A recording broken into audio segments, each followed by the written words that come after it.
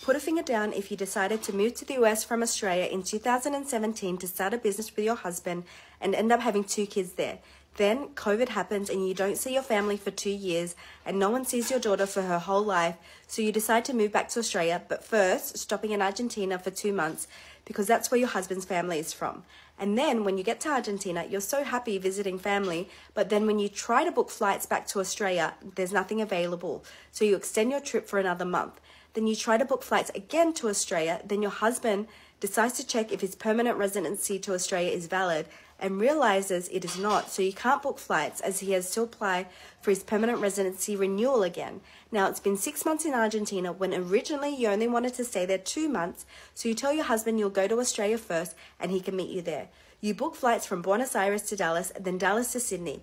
Then on the day of your flight, you get an email saying your tourist visa to the US has been cancelled and you're left homeless because you already packed up and checked out of your Airbnb.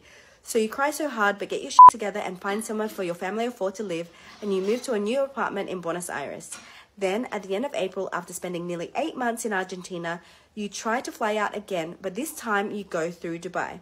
You are able to fly to Dubai and have a fun little holiday with your family, but your husband still hasn't gotten his permanent residency visa, so you fly 12 hours with the kids alone from Dubai to Sydney, and your daughter gets motion sickness and vomits 6 times on the flight.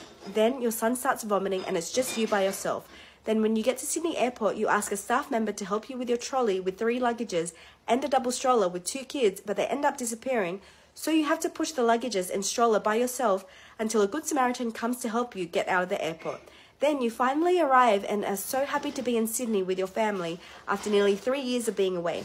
Then your husband finally gets his visa with the help of TikTok suggestions and he gets here. Then you and your whole family get sick for the last 4 weeks with RSV and bronchitis, but you're finally in Australia. So you should just be happy and grateful that you made it back after all this time.